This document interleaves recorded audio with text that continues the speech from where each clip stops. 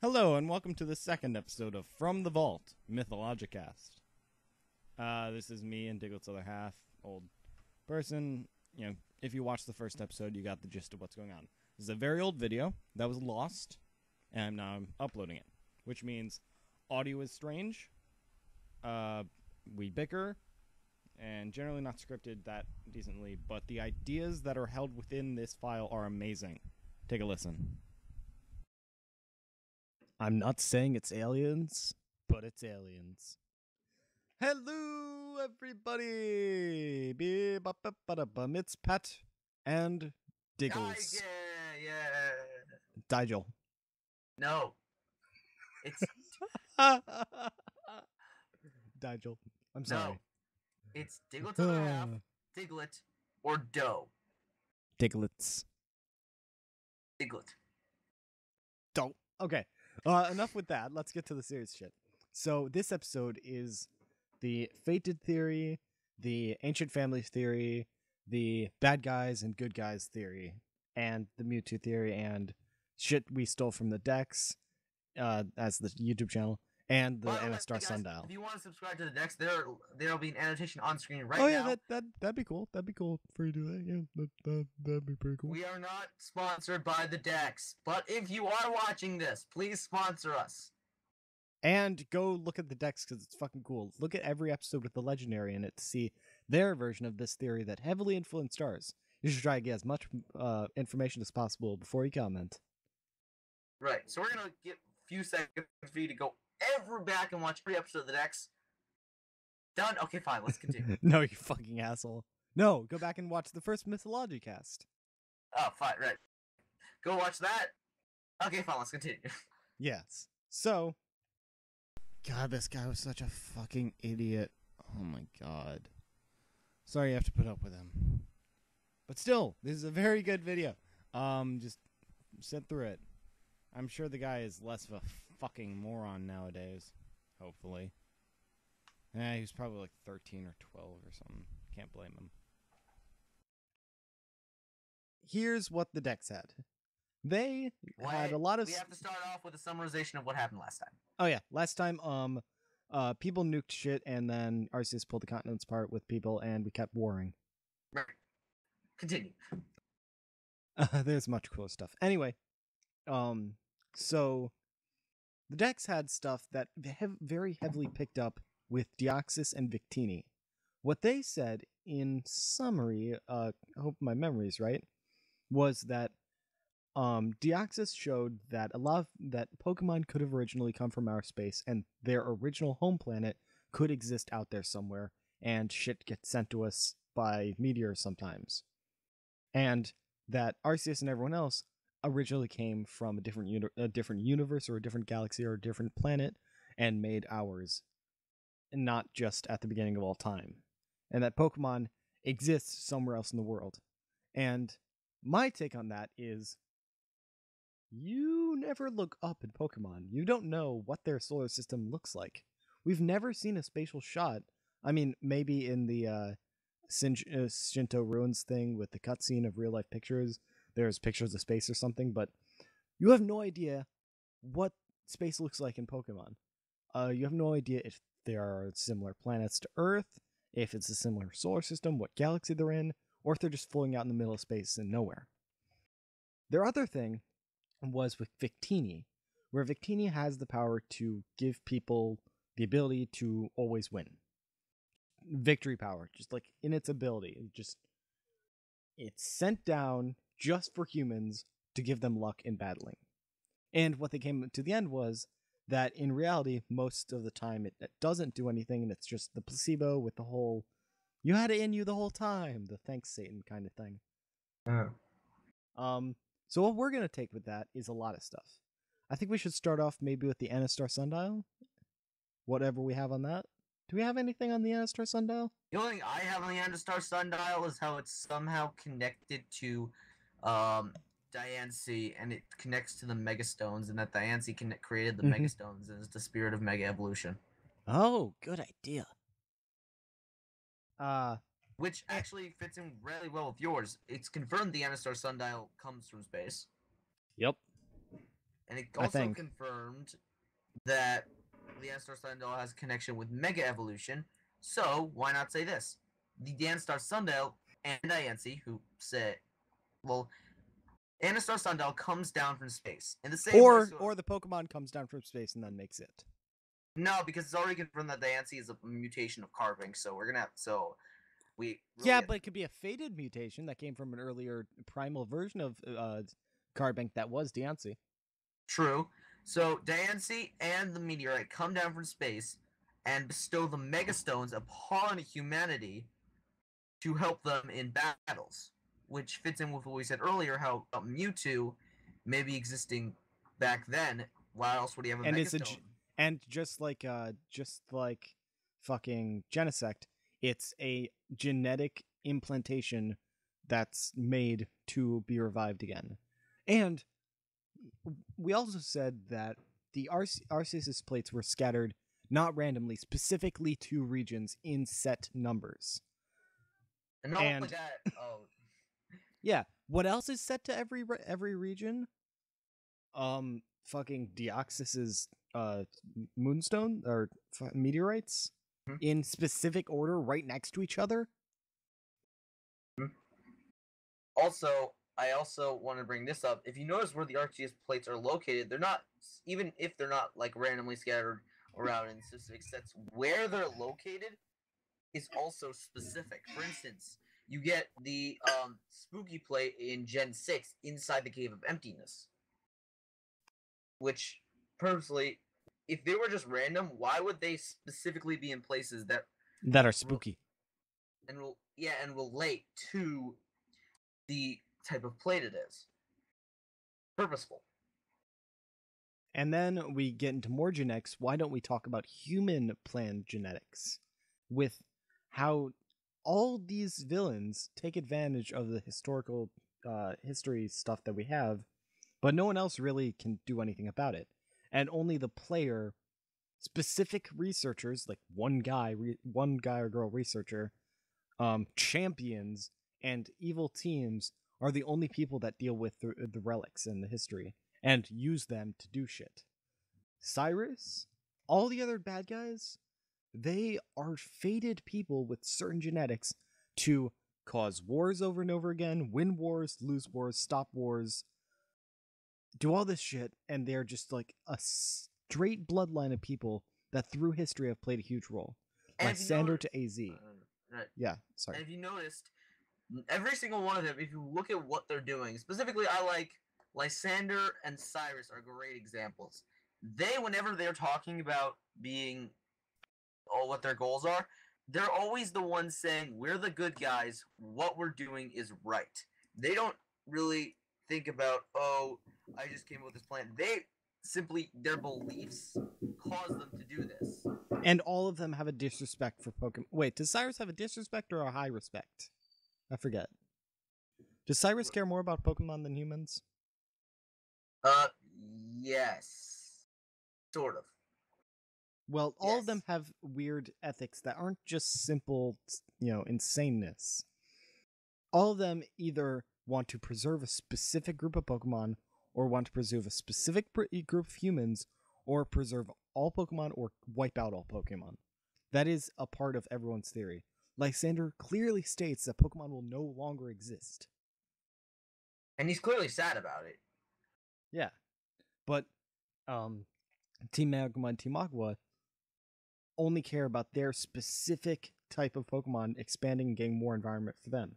Cyrus specifically some things, I forget, but Cyrus Team Rocket believes that the universe is corrupt and he will recreate it. Yeah. And probably in the name of a lot of Pokemon and like little kids too. Yeah. And Team Rocket is Team Rocket specifically because they have a lack of empathy for Pokemon. That is everything about Team Rocket, is that they don't care about Pokemon's feelings. Mm-hmm. That is their bad guy trait. Gen 5 doesn't actually talk about... Gen 5 with N's whole concept led to the Pokemon Mystery Dungeon theory, where N wants to make a world just like Mystery Dungeon, where Pokemon just do everything and there are no humans. They all have this this feeling from birth or from environmental situations that make them do this. It's clearly something that could be planned by a genetic. Like, all we need now is, do we have a gene poke? Oh shit, we do. Deoxys is DNA. But these humans were set in specific situations, in specific areas, with specific ancient tools and other shit from space, just so that they would do certain things. And same with the trainers. And it's not only their like personalities or their beliefs and stuff. There are actually characters who have specific abilities. Look at N specifically. He has the ability to talk to Pokemon. He has the ability to be chosen as one of the heroes chosen by the legendary dragon types. They're not just beliefs. These people have specific abilities that help them. Why does Suicune not go to Usine? He goes to you. Or they go to you. There's a certain Eastern fate thing that goes with these characters. Fucking, what's one game where I might have been thinking of the manga, but certain legendaries will bond to certain bad guys, even if they're bad guys. Some will bond to you. Just like Black and white. Yeah, and in some cases, people forcefully use legendaries, but like we don't know exactly how the red and blue orbs work. They could end up being megastones, but that still doesn't explain the high, extreme concept of mind-bending shit. So we're getting to the real nitty-gritty of it, that the heroes and the villains are both chosen. And when you think about it, it's really the villain thing makes sense, but the hero thing makes more sense. You notice how it's always you and the main character in the games who always connects with the legendary, and even like characters comment on it, how there's something sort of different about you, or something that reminds you of a guy 3 or 2 years ago. Right. Specifically, gold and red. Gold is I mean more with the two back-to-back, only 2-year difference of trainers in Black and White and Black and White 2. Yeah. Where it's like, that was like, oh shit moments for whoever was planning that, because they needed to make the same thing happen twice without looking too suspicious. And there is more connection. This is one of my favorite things in the game. If you go to the town of the original starter trainer, you can actually meet that trainer's mother. And she does talk about her son. So the son is still out there. You can do that in both generations, Gen 2 and Gen 5. Exactly. I don't know, that's a funny strike for me. I just like that. Oh, it's so cool.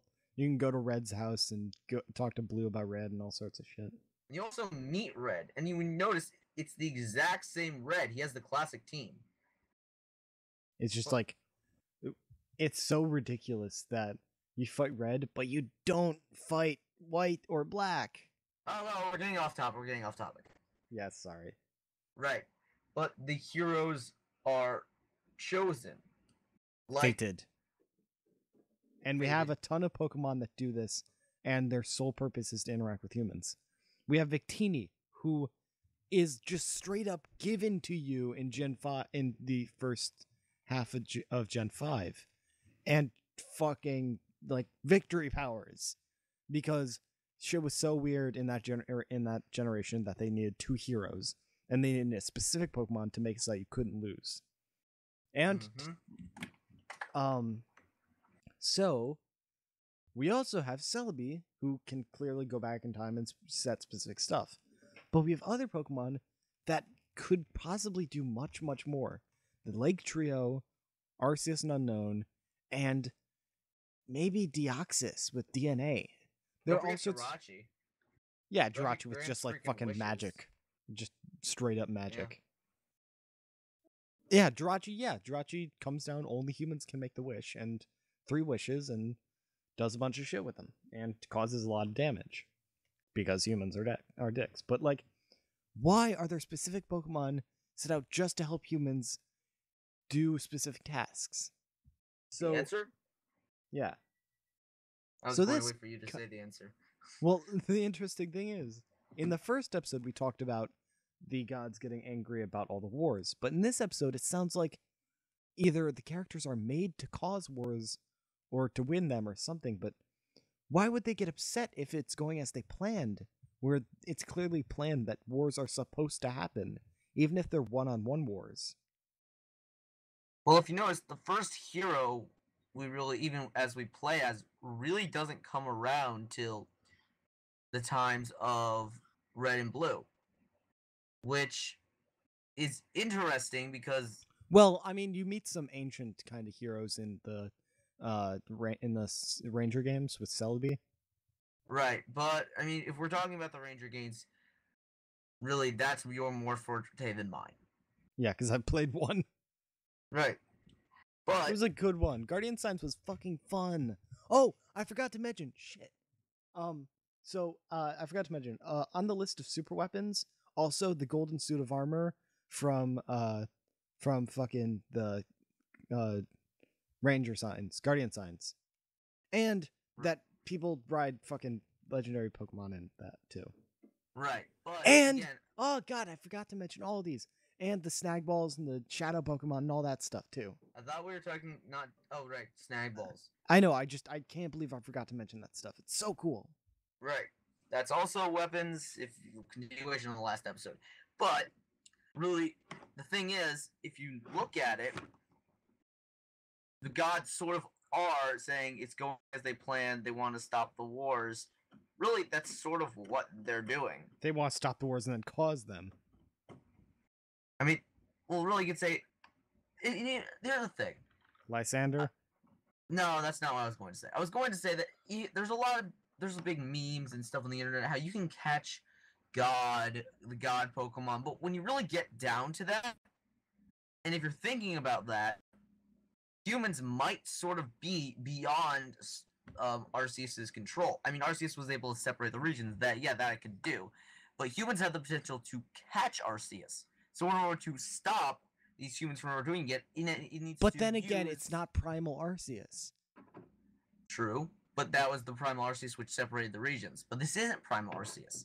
This is just some fucking deer thing. Like, it's just sitting there doing nothing about 100 feet over the heads of the trainers from Diamond and Pearl when they do the red chain stuff. It's just like, what are you even doing, man? Like, you serve no purpose other than take to the Shinto ruins and make another legendary. Wait a minute. No, I'm not gonna let this down. The reason why Arceus exists in the game is in case something goes so fucking bad that they need to make another god.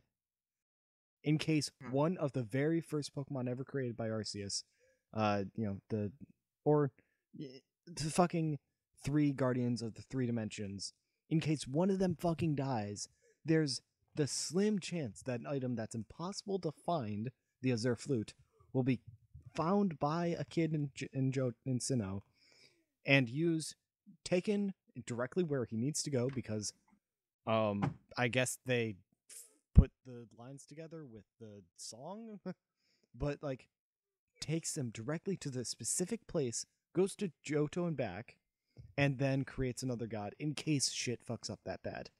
Arceus isn't there to be a god that you can catch. He's there as a shell, just in case shit gets so bad that he needs to revive another deity. Right, but even so, you still say, well, Arceus is still the god, and Arceus is a smart god. He realizes that humans have gotten a little bit beyond the powers of non-primal legendaries. They're the powers of a Pokeball and digital existence. Like, right. If they could just find enough similarities between people and Pokemon, they could put people into Pokeballs, people into computers, and then have artificial intelligence. Like, click on the screen right now to go to a video by the Jay Witz and the Game Theory on how humans are Pokemon. Click it right now. And click here to go to my video, where I talk about artificial intelligence and the relations to Red versus Blue and immortality. Right, but anyways, back to what I was saying. Arceus is a smart guy. He realizes while humans are out of their control for Pokemon, humans can fight other humans. So that's the whole point of the fated thing. For every bad guy that comes around, there's fated to be a human. Given's the powers of the plates, and Arceus' sort of guidance with Victini and all of them. Unpause. Yeah. Hello, sorry about that. Yeah, so back to what I was saying. the gods choose these chosen heroes, give them guidance so they can fight the bad guys they're no longer strong enough to fight. Which, if you really think about it, makes so much more sense than it needs to. Anything to add? Just a bunch of more stuff with how space. Yeah, space. Like, I mean, a lot of these legendaries could, like, it's so easy to think of this other world where Pokemon came from. You could say that not every Pokemon was created by Arceus, and a lot of Pokemon just came from that place Arceus came from. Or what if the whole thing about Arceus being born from an egg was an egg laid by what a lot of people would call a celestial being or star child, which sort of has like been, the Titans and the gods from Greek mythology. or the skull, the body of the skull of Nowhere in fucking Guardians of the Galaxy. That I still haven't seen that. It's not a spoiler. There's a giant head of a celestial being, Oh, fine. and it But- looks cool as shit. It's actually a spoiler, but you won't But know again- that's a spoiler until the end of Oh. So just the movie. again, can we get back to this? Can we get back to this? Go ahead. Right. So again, as Pat was saying, the whole Pokemon theory, there might be bigger beings out there that even then are not as powerful as they need to be to keep the humans. Humans are the main focus of the game. Humans catch the Pokemon, even catching legendaries, and they say, "Oh, those are just event things." You really, when you're theorizing, if you're going Wait. to focus on it, Wait, what? the events are activated by events in our world. What if No. we made Pokemon? No, Pat, we're going to stick Yes. to theories. There are- This makes no. so much sense. They exist in a digital world. It actually, oh my god, it's awesome. Pat, we're going to stick to theories, not facts. Because we already know we created Pokemon. I know, Just but ask like I never Nintendo. thought of it that way.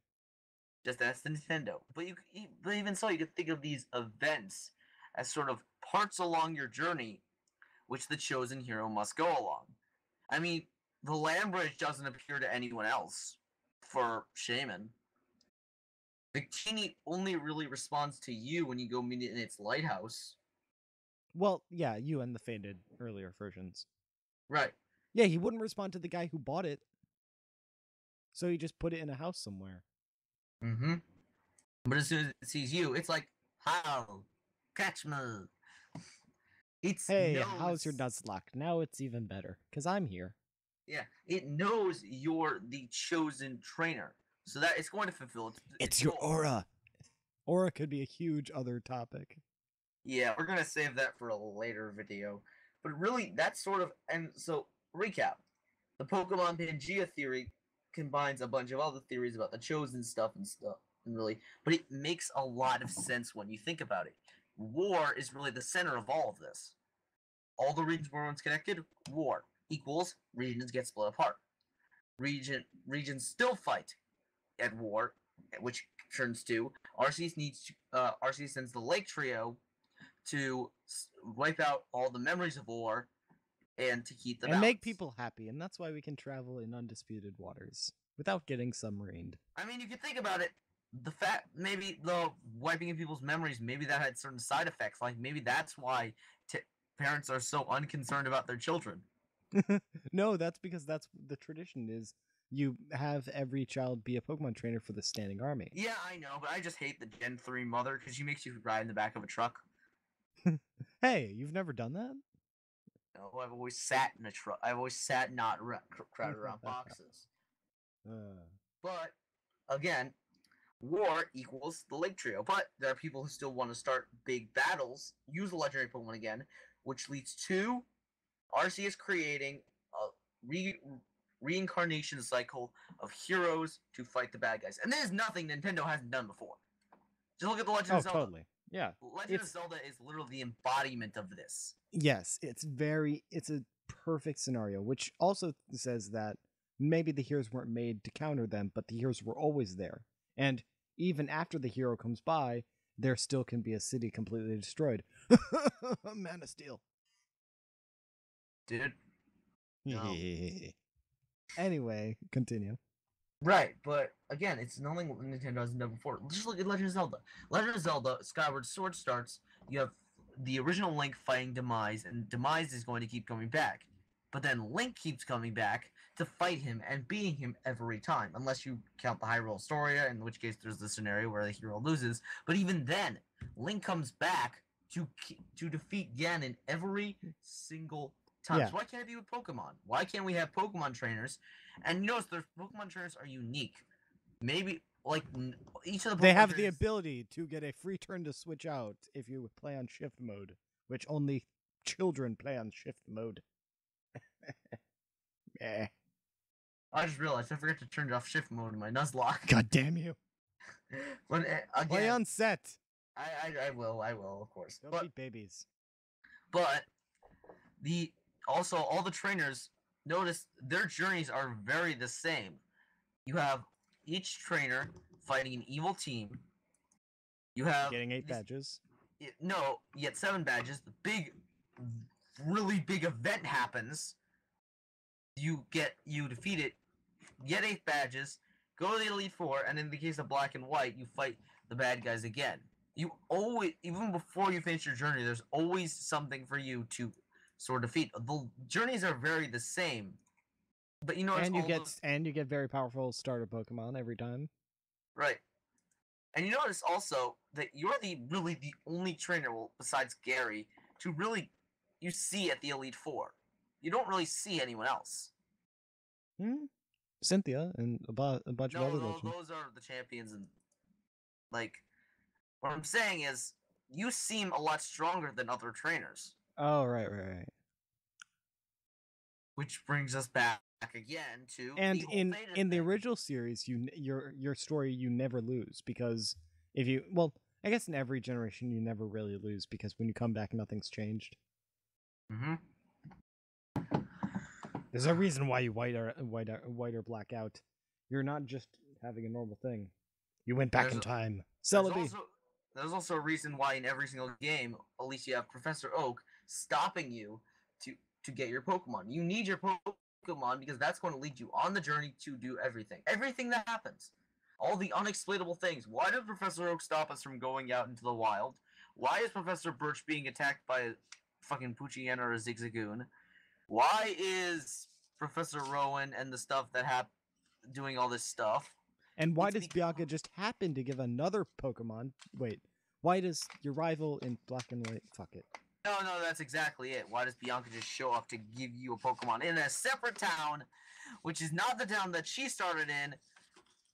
With, like you say, well, they do it to every kid, but not every kid gets these starters. They get fucking like Magikarps and stuff from their dad. Right, but actually, you bring up an interesting point. We can discuss the rival. What role he plays in this? Sure. I mean, it's just more people in the story.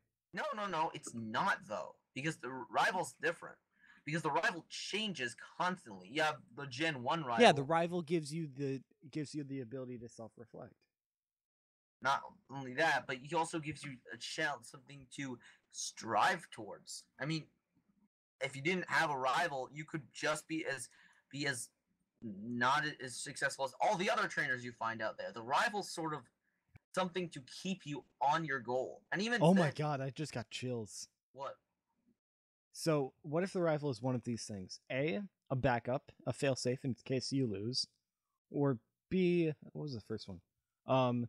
Something to like show that people can go from bad guy to good guy with a lot of people, or C, what if? See, here's the thing. I was a bit bugged by the trainers, the rivals in X and Y. They seemed like, I know that they were nice and everything, but they seemed very monotone, more monotone than any other rival. Like, every other rival has been some kind of stereotype, but the X and Y ones were kind of creepy in a little way. Yeah. A lot of stuff in X and Y was creepy. They were plain speaking and strict and like all that stuff. And nobody ever really jumped for joy. Your rivals never did that. Sean did, but your rivals didn't. They were just kind of like, yeah, cool. And you could say that's a French thing. Or you could say that, what if your rival is there as a surrogate to be surveyed and led on the right path. Direct influence. Isn't that what I said? No, I'm talking about a Pokemon possessing this body or reflection to fight you and to make sure that you're keeping up. Direct influence. It's not a person. Or if it is a person, it's a person working with, like, you get this? Where it's like, fucking cool? Yeah, I understand that, and that does make sense. But there are, of course, things you could bring up against that. For instance, like, it's a bunch of Mews just, like, leading you in the right path. No, but or of course, then Latias's. there's stuff against that for like Gary. Gary. Oh, wait. It says Gary knew you since you were young. What if what if trainers like that were specifically watched from the moment they were born to be the chosen hero? And through the surrogate of direct, like, puppeteering another human child. Because they can't puppeteer the hero. That would be bad. That would be not right. That'd be tampering. But they can possess the closest thing, their best friend. Oh, and you look at it, well, I mean, there's one thing against that, and that's Gary, because if you look at Gary, in Gen 2, Gary becomes the 8th gym leader, and he is no longer, say, your rival. You now have Silver. So, what role does he play then? Well, his role was just for Red. And then after that, they probably stop possessing them, and that's why they stop being assholes after the generation passes. Because Blue's not that much of an asshole in Gen 2. Yeah, there's always the stuff that says... He's an asshole through his entire life up until you beat him. He doesn't understand. And you could say that Oak convinces him, but really, who's going to get convinced to love Pokemon by Oak? What if the reason why all of these trainers become so less stereotypical after you beat the game, after you do the Elite Four, is because then they get unpossessed, unpuppeteered, and that's why your rival in X and Y can finally get their Mega Evolution, and that's why Gary is chill and he actually travels to other regions when he's older. He's even been to Kalos. That's why your rival stops being such a raging person in Black and White 2 once he sees the Purloin. Because at that point, the puppeteer leaves. Why does Gen 2 has a shitty roster for rivals, but, like, important stuff. No, Gen 2? Gen 3, I meant. Gen 3 is like the rivals for. Yeah. You notice there's 2 types of rivals. Yeah. Wally, I think Wally would be the puppeteered one. Wally'd be like Neville. He was supposed to be the main guy, but didn't because Brandon showed up. Personally, I'm going with May on this one. Really? I mean, really, if you look at the rivals, there's 2 separate types. What the hell is that beeping? But you have 2 separate types, and I'm actually looking at the list of rivals now. You have... Turn off! Okay, I turned it off, I think.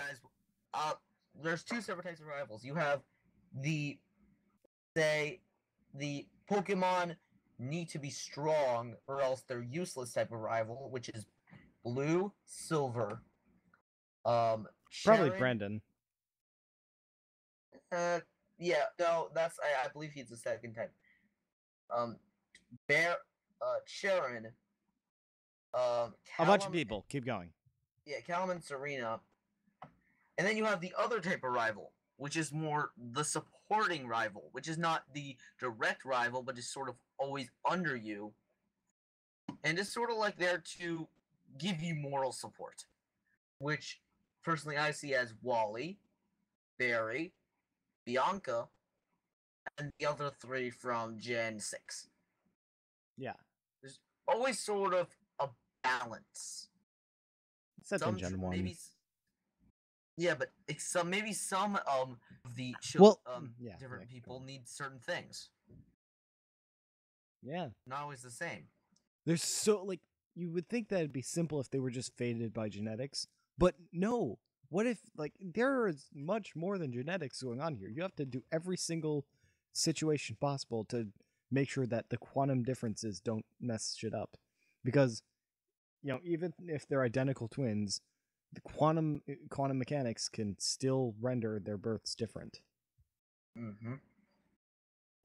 What are we going into the anime rivals? Because Nah, fuck the anime. It's great, but it's not canon.